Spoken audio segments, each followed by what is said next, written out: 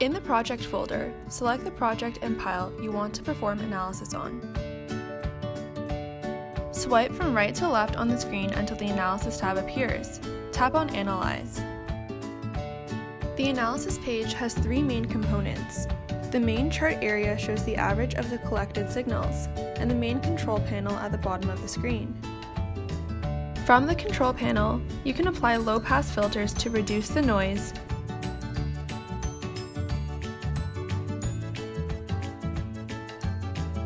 adjust the wave speed for the pile,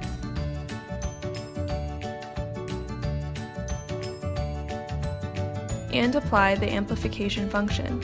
To do so, you use the plus and minus keys to change the values for these settings. Once the amplification function is applied, a secondary chart will appear on the screen. This is to show the depth at which the amplification is applied and the magnitude of the amplification. When you are done with the analysis, you can click on Save to store it.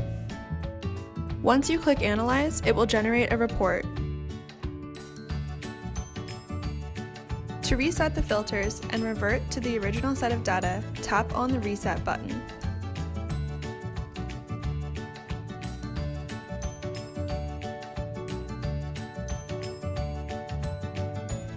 When you're done with your analysis, click on the Projects tab in the top left corner to go to the Project Management page.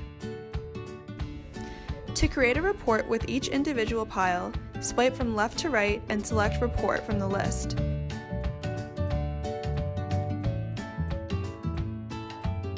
This will show you the test results as a PDF file. If you want to export your report, just click on the export icon.